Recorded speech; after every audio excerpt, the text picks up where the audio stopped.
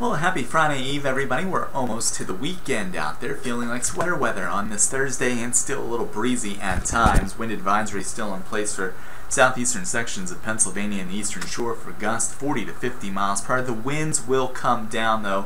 Still going to be breezy overnight tonight and through the front half of your Friday, but the gusts not as severe, upwards of 25 miles per hour. We can handle that, and the winds will subside as we get towards Friday night. Chilly air barreling in behind the bomb. Cyclones still causing problems up there in Massachusetts as well as much of the New England states and across Maine.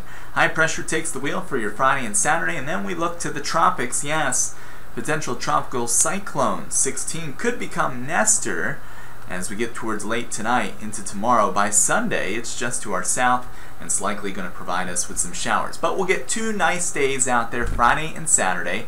Will look fairly decent. Lots of sunshine on both days. The winds will come down and temperatures will be seasonable for this time of year in the 60s, and then unfortunately we'll be on the lookout for some of that rain shower activity there on Sunday. Overnight tonight in the 40s, decreasing clouds, still windy at times. Bright start tomorrow, still breezy in the afternoon, high temps in the 60s.